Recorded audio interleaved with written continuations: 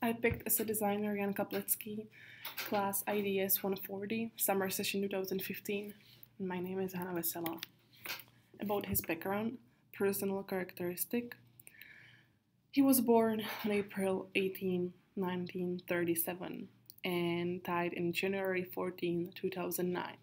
He was a world-renowned neo-futuristic Czech architect who spent more than 40 years of his life in the United Kingdom.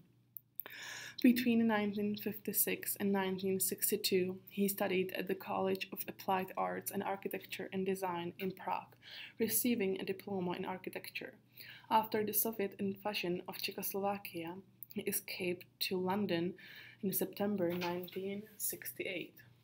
He was the leading architect behind the innovative design of his future systems.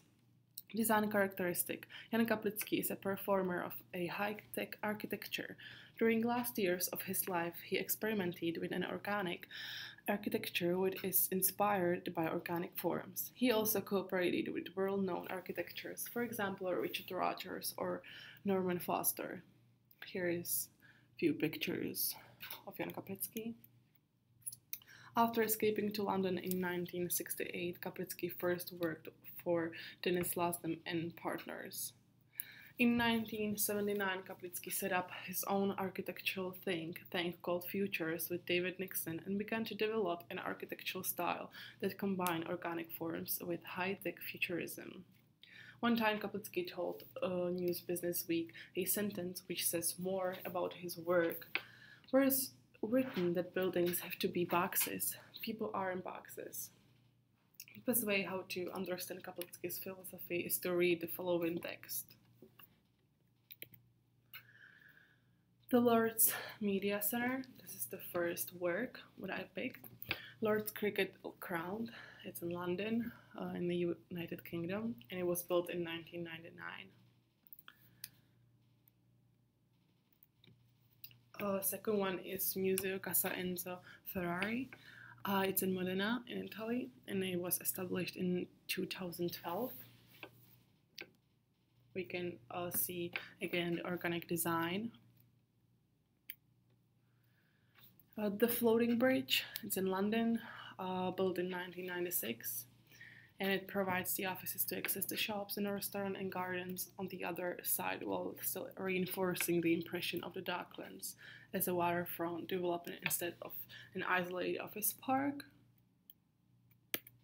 The Selfridges building, the Blob, it's in Birmingham, built in 2003. Its form escapes the usual structure of edges and walls into a curved and rounded sculpture, we can say organic.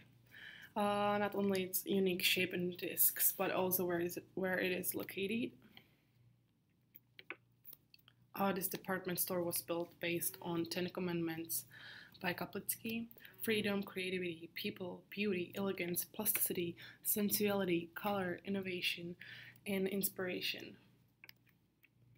Here is my evaluation of his work. And here is my critique.